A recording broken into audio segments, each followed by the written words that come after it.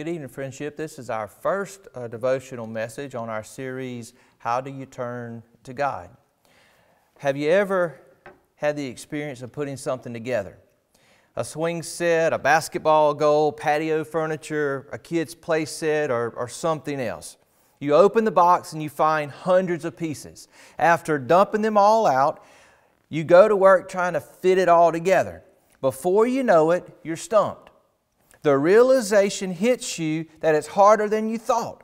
You've managed to put the parts together upside down and backwards. Certain parts won't fit anywhere and there are extra bolts to spare. You know what I'm talking about, right? Whatever that something is that you're putting together, it isn't looking like the picture on the box. Humbly, you turn to those directions. You know, the ones that are bent and crumbled up in the bottom of the box. You identify the right pieces, you obediently follow the instructions, and step by step you put everything back together, and finally, through the process, you have the finished product. And you are humbly reminded, when all else fails, read the directions. When it comes to life, each of us, in our own way, has sought to put our lives together without God. The Bible refers to this effort as sin. Sin is the root source of all humanity's problems because it has separated us from God. Our struggles in life are meant to turn our attention back to God as the source of life and the solution to our core problem.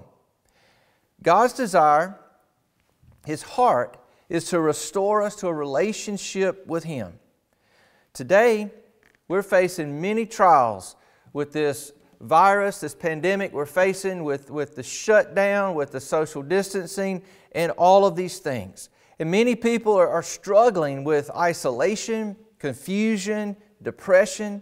People are waking up with fear and anxiety every day. Many people are struggling with grief and sorrow because loved ones have passed away or because they're isolated in a hospital.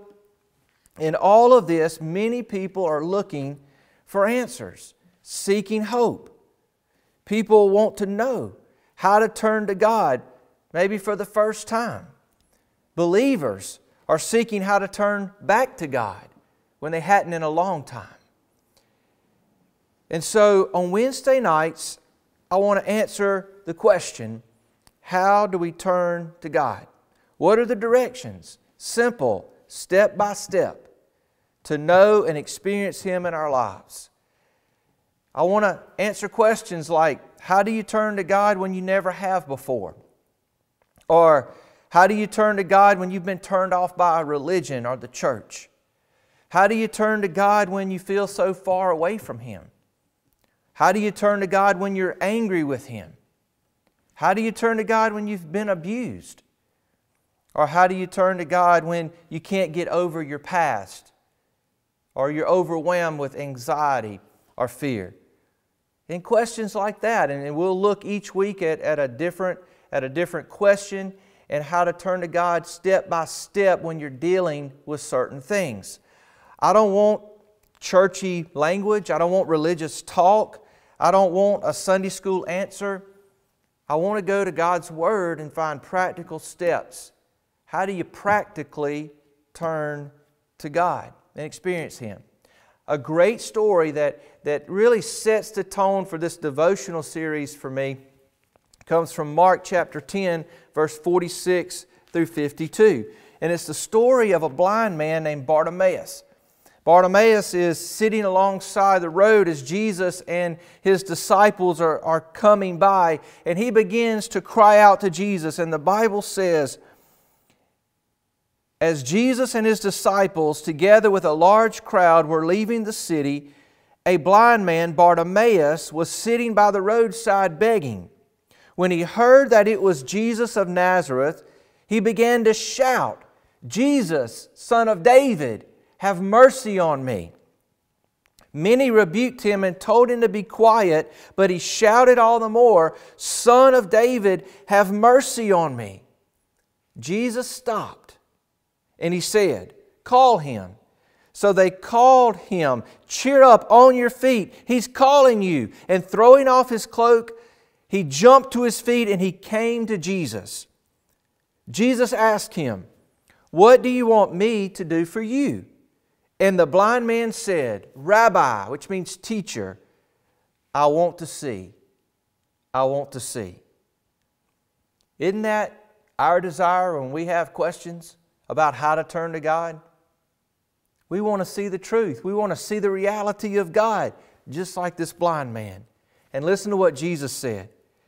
"Go, your faith has healed you." Immediately he received his sight and followed Jesus along the road. Wow, I think that sets the stage to answer every question about how do you turn to God from wherever you are. Just like this blind man, we desire to see the truth of God, the reality of God. No matter where we are today, we are all like Bartimaeus. We sit in our struggles.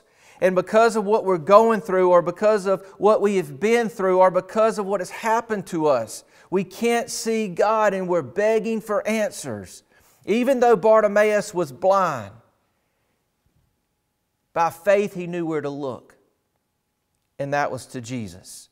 By faith he knew where to look for hope. He knew where to look for the answers. And we see hope in His example. When it comes to our questions, when it comes to turning to God, it all starts with humbly calling out to Jesus. In the first step of seeing God's truth and experiencing Him, no matter where we are sitting in our struggles, God gives us a very hopeful promise. Jeremiah 29:13. "You will seek me and find me when you seek me with all your heart." Jesus would say in Matthew 7:7, "Ask and it will be given to you. Seek and you will find. Knock and the door will be opened to you." Bartimaeus called out to Jesus, and he continued to do so even when it was inconvenient and uncomfortable. He called out all the more even when the crowd told him to be quiet.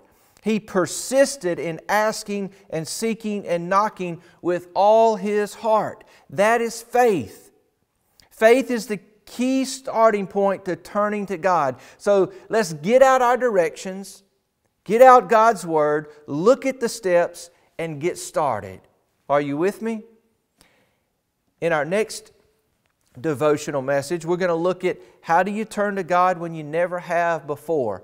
And we'll be posting that here shortly. If you have questions that you would like to have answered, how do you turn to God when? And maybe there's a particular question that you have about turning to God.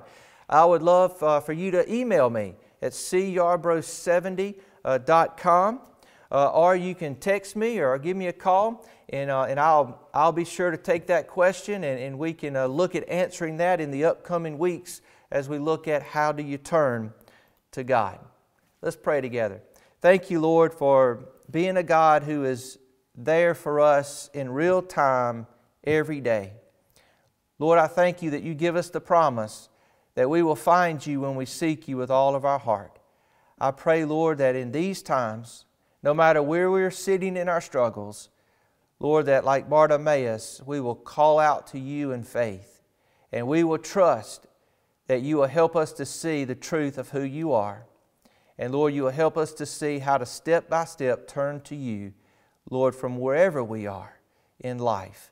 Thank you, Jesus, for loving us. Thank you for dying on the cross for us. Thank you for being a risen Lord and Savior who forgives our sin and gives us life and life eternally. And it's in Jesus' name we pray. Amen.